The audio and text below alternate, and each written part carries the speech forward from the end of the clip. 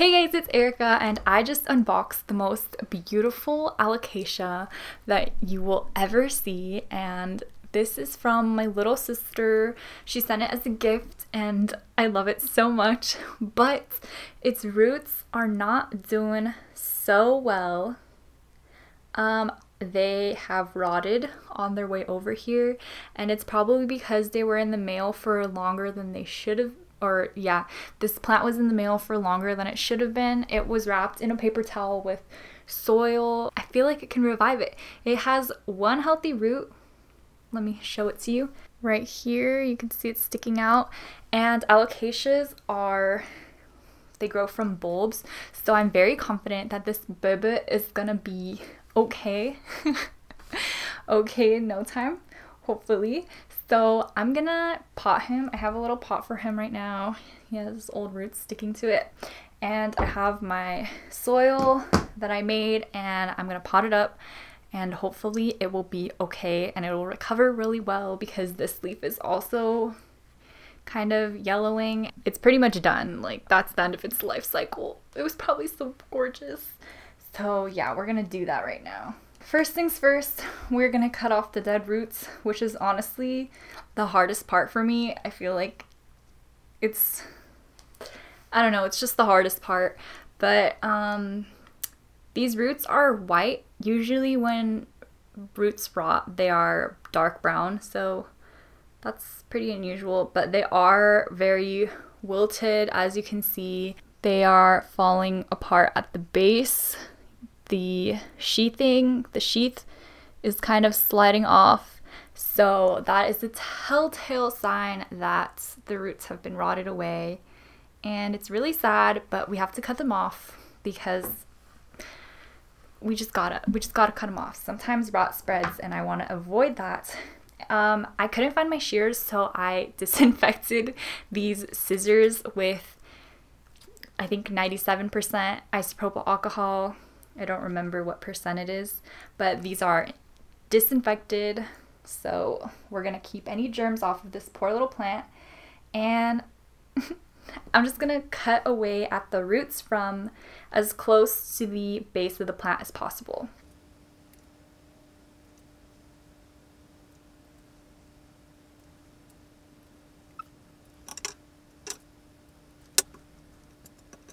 This is how it's looking now.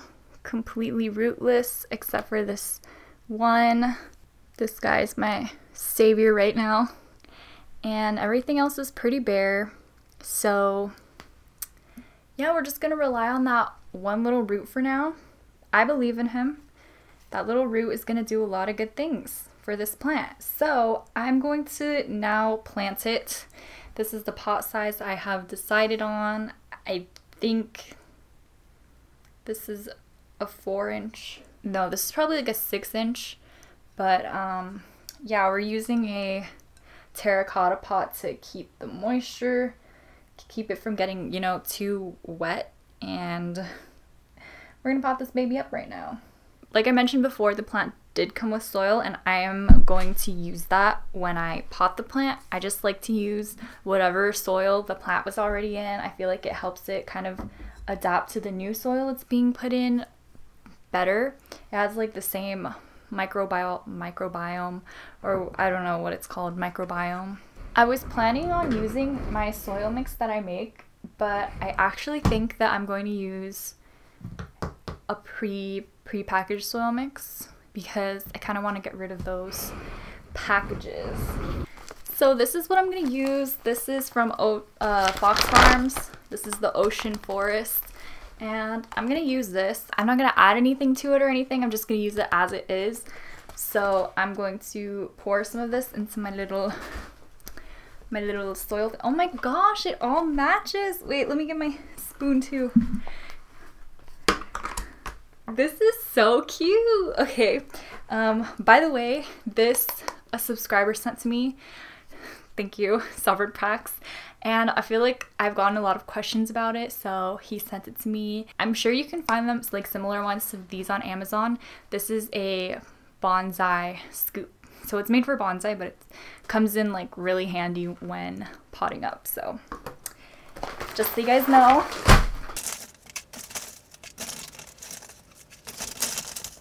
Fox Farms has pretty good soil. As you can see, I'm trusting it to put my alocasia in. And I'm gonna be honest, I've become kind of really picky about soils that I use, which is why I like to make my own. I think I have another bag of Fox Farm soil, so I kind of want to use it up. So we're gonna be using this soil, and like always, we're gonna start with the base layer. And for this plant, I'm making the base layer pretty deep down, like it's halfway in the pot, because I don't want to submerge too much of the plant into the pot, and I feel like this is a good amount. So that's how far I'm gonna make the base, and it is pretty deep. It's deep. It is pretty shallow. It's more shallow than I would normally pot a plant, but it's for the best.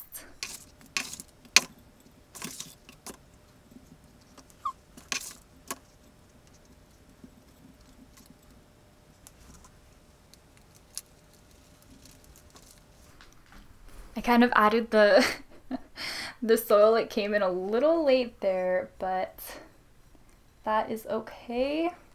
So here it is, and I did not fill anywhere near to the top of the brim of the pot because I really don't want to put too much of the stem of the plant into the soil.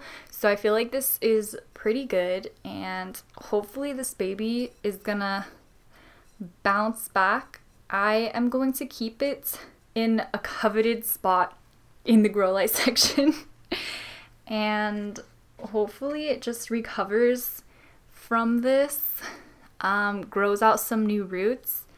I am going to water it.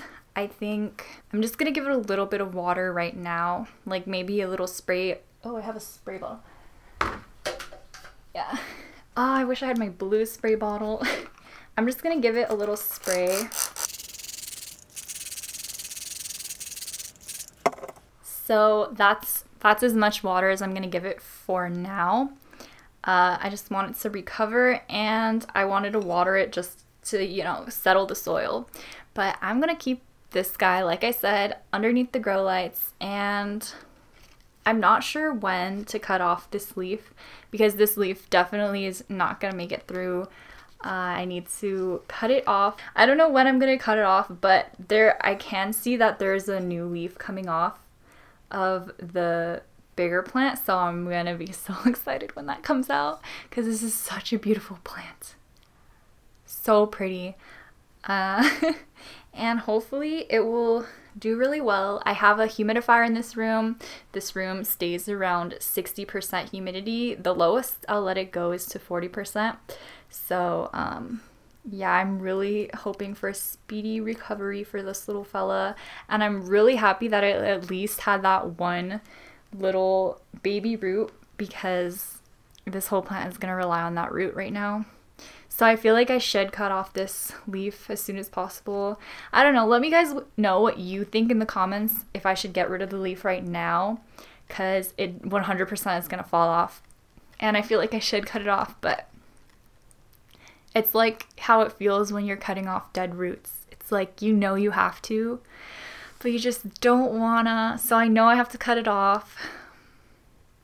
I just can't do it right now. Let me know in the comments what you think, and I feel like the overall consensus is gonna be to cut it off, and I feel like I just need to hear it first before I do it. I don't know. Okay, you guys. That is it for today's video. I feel like it was very short. It was just trying to save this little plants, and I'm gonna have more potting videos, repotting videos in the future, potting up propagations, repotting plants that need a bigger pot, because I've really been putting off repotting.